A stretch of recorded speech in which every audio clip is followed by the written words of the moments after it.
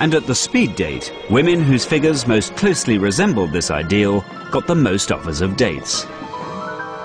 So how much did male physique matter to women? So this is muscle. To about there, yeah, Yep. I think, yeah, quite like To about there? Yeah. The women also went to considerable lengths to specify their ideal body types. A little bit smaller.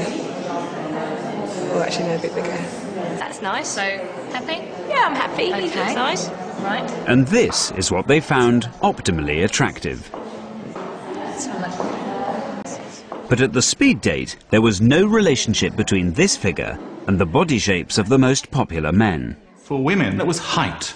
Women wanted tall men. They were less interested in all the other possibilities of male shape. It was height that was the most important physical attractiveness feature for men. The two most popular men, both over 5'11", got 30 offers of dates between them. Tall is good. Tall is healthy. Tall is successful.